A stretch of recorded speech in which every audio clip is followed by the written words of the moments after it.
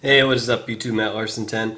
Coming at you with a little bit of some confusing news, I guess. I don't really know how to explain it really, so I'm just kind of going to go one by one right here. This is the CNN Politics Delegate Tracker, and this is from the Iowa caucus right here. As you can see, it says results from Iowa.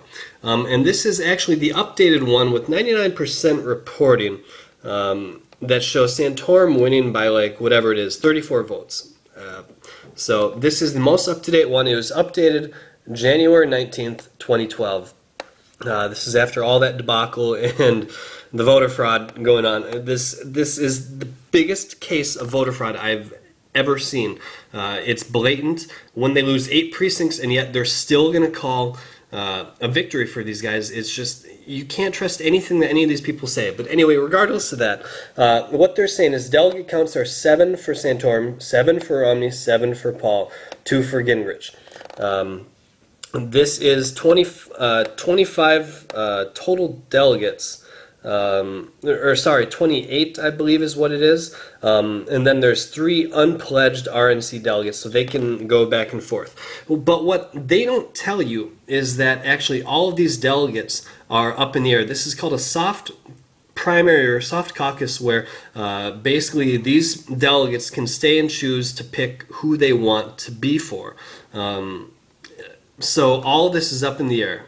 All these numbers are official, but they're not official. I don't know how that they really delegated them out. I'm guessing by the percentage of the vote. Anyway, next we go to New Hampshire. After that, we show that Romney got 7 delegates. He got 39%. Paul got 23%. He got 3 delegates. There's 10 delegates total. It was reduced from 23 due to them moving it up earlier, so there's a penalty, I guess, as you would say. Obama won all of them. He got 28 delegates, and then yeah, so it's pretty clear. 3 plus 7 equals 10. Then after we move up, this is after South Carolina right here, and this is, sorry guys, Wall Street Journal. This is showing that Newt Gingrich, 25 delegates. Mitt Romney, 33 delegates. Rick Santorum, 14 delegates. Ron Paul, 4 delegates.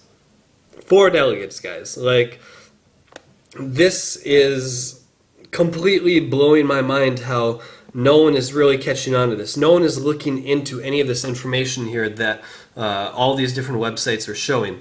I know that Iowa is a soft state, and the elections don't really count yet until after Tampa. I understand that.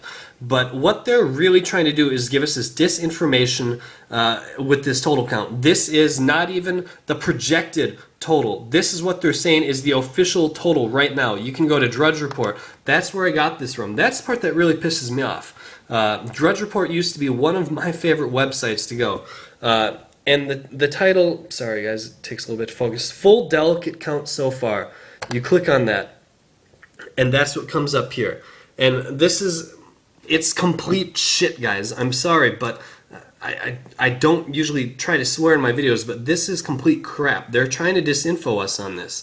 We need to stand up and show people that Ron Paul has more than 4 delegates. Santorum does not have 14 delegates.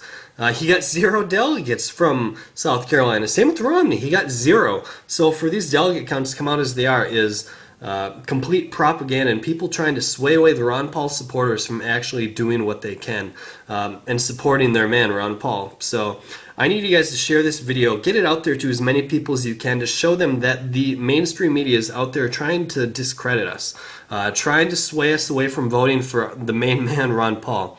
Another thing I'd like for you guys to do is make sure you guys thumbs up this video, make sure you comment on it, share it with your friends, and please subscribe to my channel. I'll keep you guys up to date as best I can. I know I've gone a little bit longer than I usually go in my videos, but this is kind of one of my rants right here.